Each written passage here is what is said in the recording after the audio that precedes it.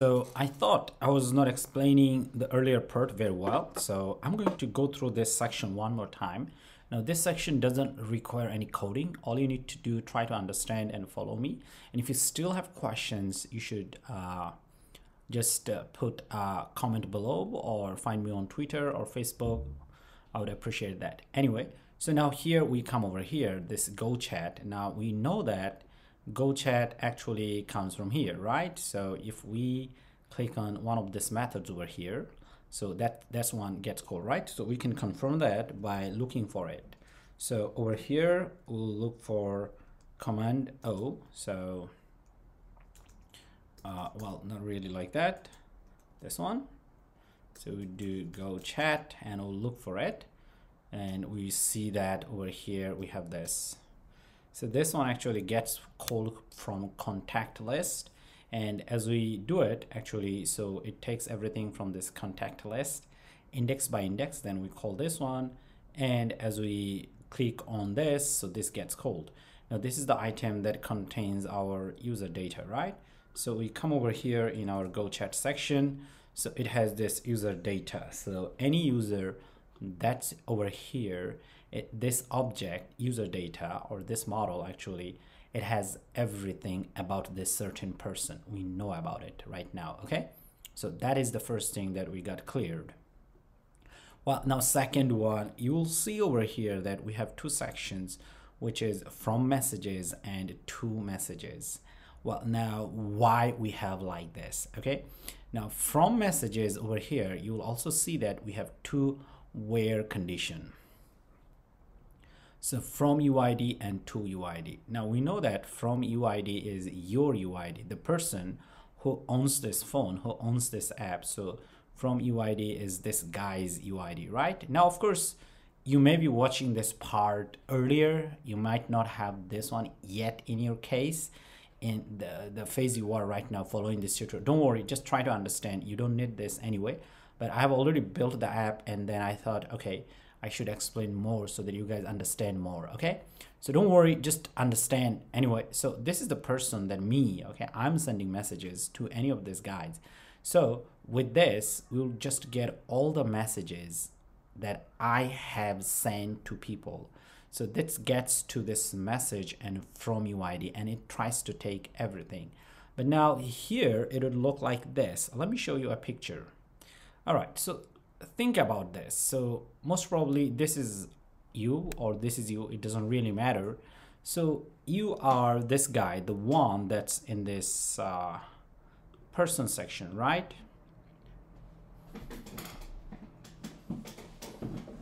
So in this person section, now you have many friends and these are your friends and these are the friends, right?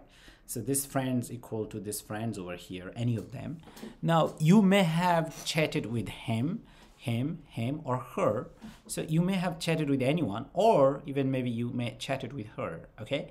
Now what's gonna happen over here with this query up to here, you will get all the messages that you have sent to everyone that's friend with you, that's in your friend list, okay? So everyone that's over here, okay? Now that's the whole bunch of messages, everyone you have sent to on earth. In this context list, they would be all get queried, they would all get from using this one, okay? But I don't want this. What I want, if I tap on this guy or any of this, I want the chatting information of him or her, okay? So what we are going to do over here, so we added a new one. This is to UID. So with this, what's gonna happen? Now let's take a look at this picture. So I have so many friends, this, and including her. So I want to chat with her. So that's why I add over here to UID. So with this, I'm going to be very precise that who I'm going to talk. So I'm just going to talk with her. So with this over here, to UID, so we are combining two where conditions. So they are more like and, okay? So they are this and condition over here. And condition, not or. So what's gonna happen after this query get executed, we'll get a collection. Now what will happen in this collection? In this collection, I will have only messages that I have sent to her. Okay, that's the thing. Only messages that I have sent to her, the messages I'll get. Okay, so that's the first thing we have to do. And with this, I also make sure that we have chatted before, we have chatting information. Okay, all right, with this, if this doesn't return empty, it means that we have talked, and we two have talked before, and that's also very important, that we two have talked before. All right, so let me minimize it so that we get better visualization of what we are talking, right? Okay, great. Yeah. All right, now we also have this one, why. Now you will see that because in this chatting list over here, if I click him, I just want to see the chat between me and him. Now with the first query over here, yes, I can get the messages that I sent to her, but not she sent to me. All right, so now there is this problem, right? Now I also want to get what she has sent to me. Now if you, from the picture, you'll see that we can see she also has tons of different fans, and I'm one of them. So I have to make sure that I also query, I mean as a developer, that she sent the messages to me. Now just like earlier, if we just have up to this, what will happen?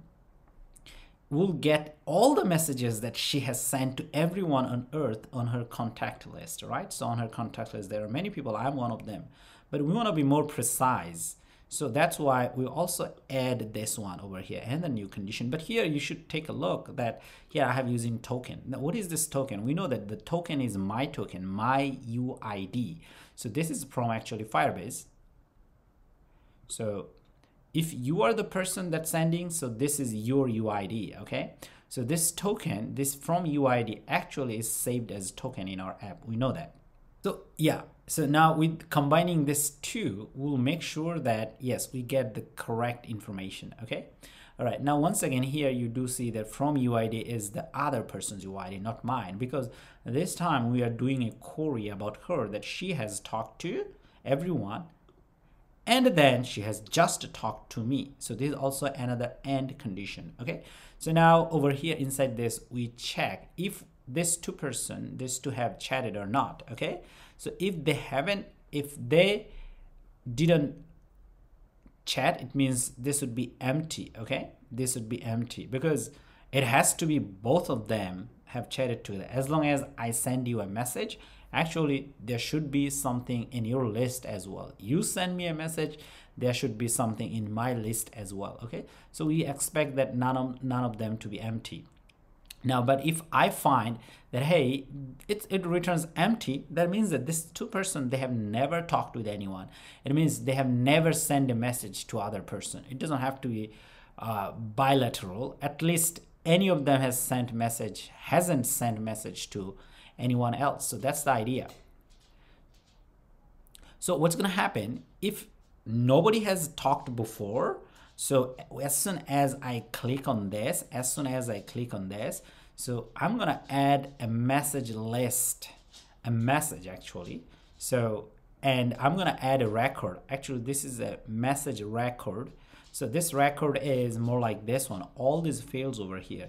As soon as I click on this over here, so this would be created, okay? Even though, yes, there would be an empty message, but that also means that even though that there is no message, but there would be a document ID.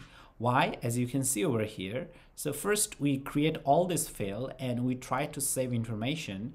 And after that, over here, you see that we are adding a data, this message data. It means we are adding everything, this information. So this information would get added over here, and that's what we'll see. And in fact, that's what I see. Like you see this guy, his ID is E2P. Now, actually, I can confirm. Like if you see, well, I do have a bit of error here.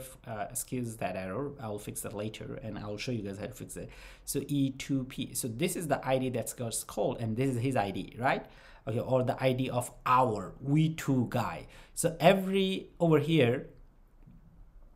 So what will happen, this ID is the ID of me and him. So me and him, or in this case, her actually. So every time we would be talking, every chat information is go through this ID. So what's gonna happen over here? When I clicked over here, this guy, this has been created actually, and let's see how it's created. Actually, it's auto created, as you can see. I don't even have to submit over here. So an ID is created. That means I was trying to chat with him. Okay. All right. So that's created. And after that, actually, it takes us to a new route. Well, this route needs our UID, the ID, I mean doc ID. This is the doc ID that's been created. We take that one, and the person that I'm talking to, his ID, I'm trying to talk to his ID, and the person I'm talking, his name and photo URL. So everything is created, okay? And then it takes me to a page like this, okay? So that's what we understand. So yeah, this is something that was missing from the previous lecture in detail. So I thought, okay, I'm going to make it up to you guys. Anyway, now at the same time, what happens next time I click on this? Because I have to make sure that this ID is created only once, and that's what we do over here. So that's what we check over here, as you can see with this. So inside this, we checked that this ID has been, this document ID, which is this one actually, has been created only once. Okay. All right. So next time I'm checking on this, so this would not be empty. So this is not going to be empty. If this is not empty, well, then we can start chatting. So we have this route. Okay. All right. Now these two routes may look exactly very similar, but there is only tiny difference over here. So if you are the person that trying to chat to him, so yes, we're gonna get the message ID from message ID 1, or if the other guy, so that would be like 2 messages. Okay, but this could be optimized more, and we'll see in future that we do that. But this is where we see the very basic understanding why we have this 2. If we don't have this 2, we'll have a bunch of messages, and with this we make sure that we have fewer messages and exact messages that we need. And another thing you should need to know now here, why we have this docs first ID, why we just don't write something like this, the one that we created over here. Let me see over here. Actually, that should be at the top over here inside this. Yes. So over here, you'll see that I just we return this value, we add. After adding, we wait, because with this, then we wait, and then as we get the value contains the UID, right? So I mean the document ID, which is this ID. So we get that, right? Okay. Now the question is why we didn't do it like this over here. Now you have to know that we did this query over here, this query. Now this query, at the end we have get. Now this returns a collection, all right? Yeah, this returns a collection. Now I know that in our case, in the collection itself, we'll only have one object, one document ID, right? You can say, just go ahead and write the document ID. Why did you just write first ID? Does that mean there is a second ID, third ID, third.id? Well, now there might not be third.id, but the way collection works in a lot of languages like Java, Python, or even Firebase, if you have a collection, if you want to get even only one, the first one, you have to use first.id. Yes, we know we have only one, so someone might say just go ahead and use that directly. Why you have first? But that's not how the collections work.